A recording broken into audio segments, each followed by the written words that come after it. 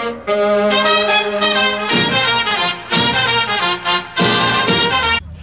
and welcome, my name is Will, also known as the American GI, and today we're at War and Peace. This is regarded as the largest military vehicle festival in the world, and it certainly lives up to that expectation.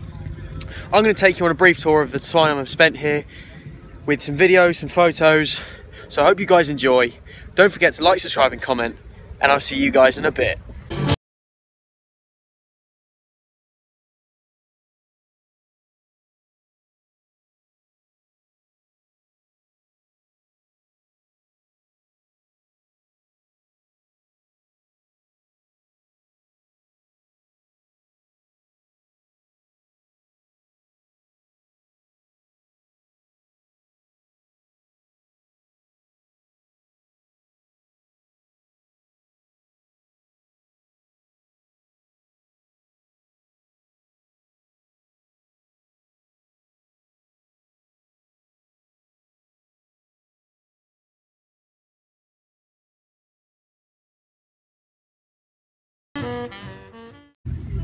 Some really nice examples of Canadian vehicles here this year.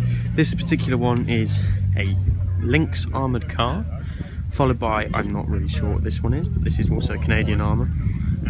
And then we have another CMP, Canadian military pattern truck, followed by a CMP C60 breakdown truck. And then I believe this is what's referred to as an Otter, Canadian built armoured car. And then, as always, at War and Peace, there is an abundance of military jeeps and Land Rovers. Just found an awesome example of an M3A1 scout car marked up in French markings. This is the predecessor to the half track. So as you can see, this only has one rear wheel.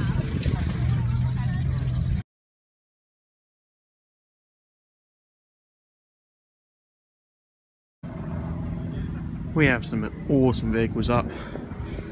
Just past the living history area, we have a beautiful M24 Chaffee tank, and then a British marked up M5 Stuart tank, and then this beast of an M26 Pacific.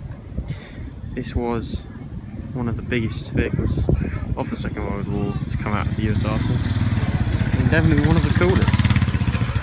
Close to these vehicles we have a really nice example of an M29 Weasel, and then a GMC, a Diamond T cargo truck, a Jeep, as you can see there, a Harley Davidson WLA, and then two different types of GMC.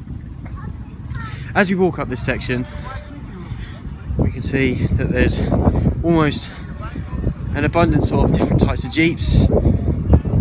This one coming up here, it's a slack grill, so it's quite an early rare one, and then tucked in there we have a fairly rare, I think it's a push, something like that, and then we have a 54, a GMC, a Diamond T ballast tractor, a Chevrolet of some description, and then over here we have an M16 based M3.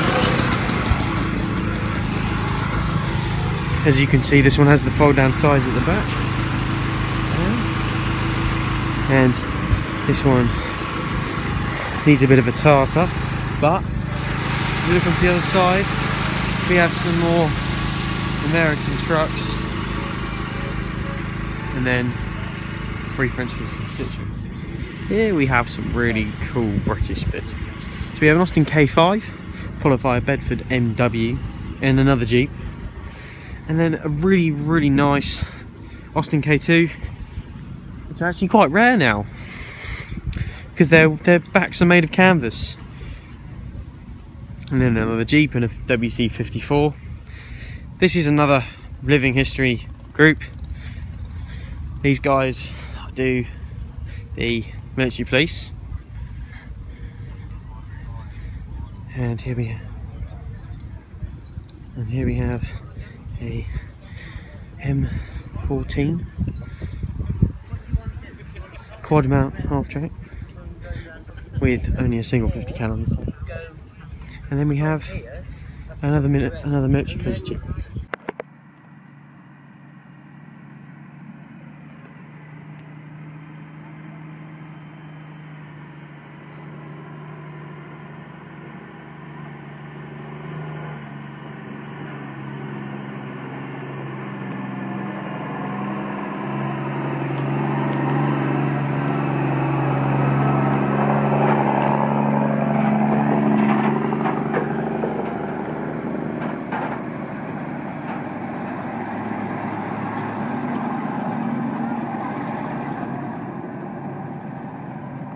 So you join me at the Red Bull reenactment group. These guys have some of the most incredible pieces of equipment at the whole show. Pictured here is GMC Leroy compressor truck, and then over here we have a Diamond T 969A and a Ward France wrecker. In front of me we have the awesome Buick M18 Hellcat, and then we have a Red Cross Clubmobile, a DKW which they're currently working on. Over here we have two examples of M3A1 half tracks, a Dodge WC54. In the background with the crane, that's a Brockway T666 Quickway, a Plymouth staff car in front of us here, and then we have a Chevrolet. I'm not quite sure of the designation of this particular one.